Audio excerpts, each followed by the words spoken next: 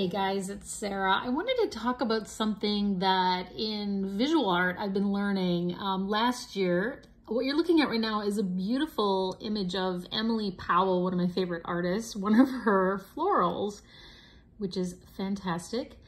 And one of the things I learned from her is that she takes inspiration from other painters. So I had a one-on-one coaching session with her last year, or actually was it this year? I think it was in the spring.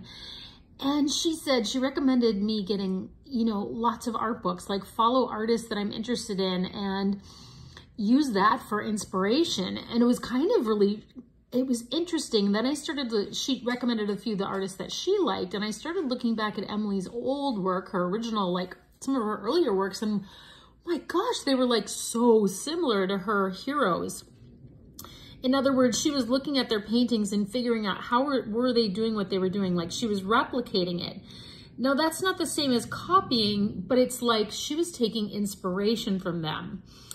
And I just had no idea that artists did that. I thought, oh my gosh. But then I found that this is something very common in the art world. Like if you love Matisse, you might start out by doing Matisse-like images, like studying his work and then trying to do something with your own, with your own like likes and dislikes So anyway, I did something based on this. I was like, okay, I love this work. So I was like, let's see what we can do with a floral. And you can see there's so many, like I basically took her composition, not fully, but like took the ideas and then added my own. Like, I've got a stripy wallpaper and you can see that my floral doesn't exactly extend to every corner of the canvas, but there's a lot of similarities. The orange flowers, there's some blue density in the middle. And just like by learning and playing this way, again, you can see they're not identical. I wasn't trying to paint exactly what she had painted, but I was using a lot of her ideas. And this result I was super happy with, and like I really was pleased, which is so fun. Then yesterday I tried the same idea. I'm just going to try to show you this in a low-tech way. So I was reading up on Frida Kahlo, and I just love this gorgeous, I love the colors and everything about this, like the composition, the birds.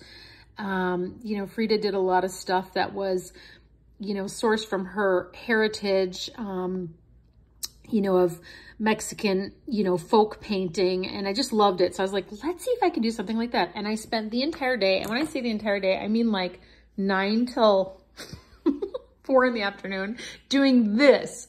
So instead of having a self-portrait in the center, I put this house, which is an idea I've been exploring about boundaries and, and the idea that if we can kind of confine things and put some boundaries around them, we have more love. And I absolutely do not like it. Like, I just wanted to share that, like, this does not work for me. I don't like the result. I think what I'm probably going to do is paint out the center and start over again with that. There's just something that's just falling flat for me. But I remember at the end of the day just feeling so defeated, like, oh my gosh, I've wasted a whole day, even though most of the day I was having a blast, just like painting this weird background, painting these funky birds, like trying to kind of emulate. Again, the composition is, if you look at it, it's kind of really, she has so much blue and purple in this, and I have a lot more yellow. It's very different, even though I was really trying to go for the same thing. Anyway, it's just part of that frustration, and who knows, maybe I'll paint the whole thing over. I don't know what's going to happen, but this is part of learning, and not every experiment we do is something that's going to be pleasing. This other experiment, like I said, super pumped about, love it, like feel excited every time I see it.